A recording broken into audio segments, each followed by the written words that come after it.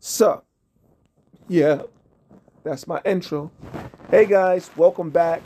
Um, I'm back at another video. I know they like, wow, 2 in 1 week. Yes, because one of the things I mentioned in my last video was being able to solo Reaper 15 with my shooter team, and I left out that I'm also able to do that with my fighter team. Just to go over my shooter team is Daifu. You know, he increases the damage that you do to the field, which is talking about Reapers and Ferals. Layla, she has a debuff. She's one of the two, I believe, only two heroes that have debuffs. Also Veach, Vicky, and Lilith. And you can see I'm sending in 211,680 troops.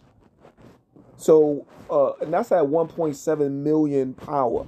But also take in consideration that all of my research tech is done for territory war. I was able to do it around I would say somewhere between 86 and 92% of this territory war tech completed. That's when I was able to do it. And then normally when I do my research, I go down the line. So whatever I can hit going all the way down to the bottle, whatever I'm able to do, I'll do that. You know, everything is always dependent upon the amount of mana you got. So somewhere around 86 to 92% of territory war being completed, I was able to solo it with my shooters. And around that same time, I was still struggling to win with my fighters. Fighter team consisting of Mines, Ace, Yuri, Gorky, and Susanna. Now, part of the reason for that is because they weren't all at 50, level 50. You know, leveling up your heroes, give them more attack. But also, since the fighter does less damage, it takes more troops. As you can see, I'm sending around 225,000 of fighters. I was able to finally solo at around 21,000, 22,000. I was above the 1.7 million total power inside the formation for fighters that I already have for the one point for my shooters. But I was around that area, and I still wasn't able to do it for fighters until I was able to send enough troops. Now again, I think that was around 22. It could have been 23, but I'm saying between 21 and 22,000 fighters to be able to take it out. So I'm going to show you guys a few reports and show you some of the difference and the amount of damage and the amount of losses based on for how I send my troops. This right here is all shooter. If you look at it, and you know everyone knows Vicky is the computer. This is the all shooter team. You can see my shooters is at 9.9 because Vicky sends level 8 troops. You know what I mean? And she's fighting against level 8 troops. You see, I'm doing 91.4% damage. This is only using shooters in that lineup. Only using shooters in that lineup. I didn't send any other troops other than shooters. So, that was the result of that. As I mentioned before, my shooter attack is at 406.91%. That's pretty high. And this is with my shooter team. The next report, and I wanted to mention also on that report, I want to mention also when referring to that report, when you look at the troop loss, I lost 2,385 severely wounded, not lost. They don't die. They only get wounded. But 2,385 went to the hospital. With my fighter team, they did 66.1% damage, and Vicky with 33.9% damage. This is with my all fighter team. You know, for fighter, you want to focus on health, but we can go to looking at their 209 fighter attack because they don't get as high as the the shooter team.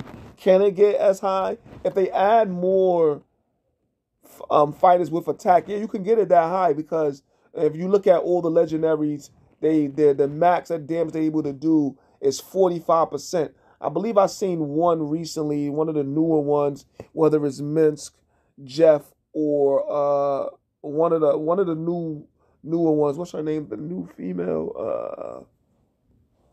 I'll just tell you real quick. Her name is,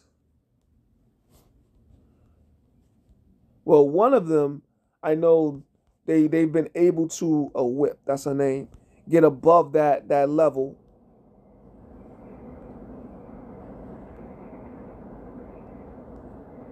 Let's see, no, she's only doing 16 there.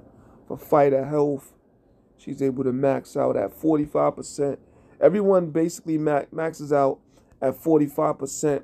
I know one of them has a high of 55% driver attack. That's Minsk.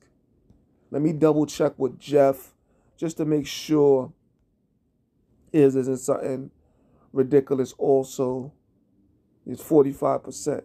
They typically all go to 45%.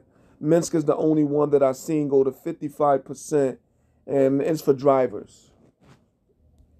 So continuing on, going back to the reports, you know, we looked at, we see 66.1% with my fighters, and that's in 225,000 fighters. And look at this, the wounded, 2,974. Now, I haven't really experimented much with using my fighter team and sending shooters along with them. That's an experiment I plan on doing in the future, and I'll get back to you guys on the results of that.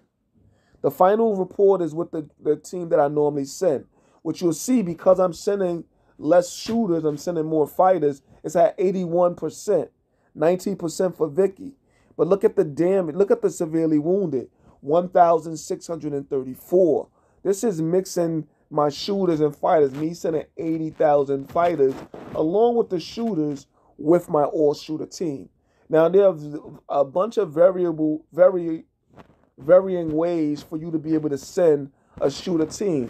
3 shooters, 2 fighters, you know what I mean? Or 4 shooters, 1 fighter. You can mix and match doing those things with the focus being on shooters and then sending the majority of the troops as being shooters.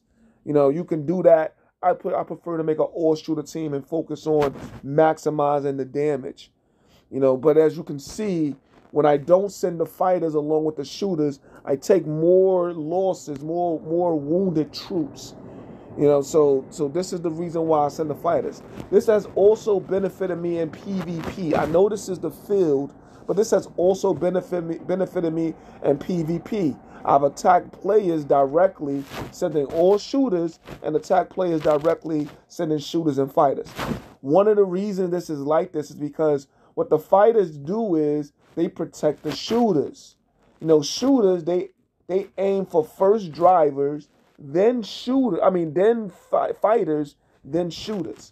So when you're attacking someone and you don't have any drivers, the first one that's going to receive being attacked is going to be the fighters, because you're most likely when you're attacking someone, they have a bunch of shooters in there, and the shooters are doing the most damage. So because of that, the fighters is going to help defend the shooters by taking the hits. So when you got high health on these fighters, they're taking the damage, giving your shooters more time to kill the enemy. So as I said, I'm going to experiment some more and put some shooters along with my fighter team and see if I can get those losses down, those wounded down on the 15. So I just wanted to hurry and get this video out. I didn't want to make anything long, just a follow-up on that last video I came with. Stay tuned for next week on Wednesday. I have a beast tier list. I have a beast tier list. I'll be putting it out on Wednesday. I'll probably be making it tonight, but I'm putting it out on Wednesday. So stay tuned. I got more videos coming next week and then the following week. And you're going to see me consistently putting out videos going forward. So as always, comment, like, and subscribe. And hit that like button, please. It does a lot for the algorithm.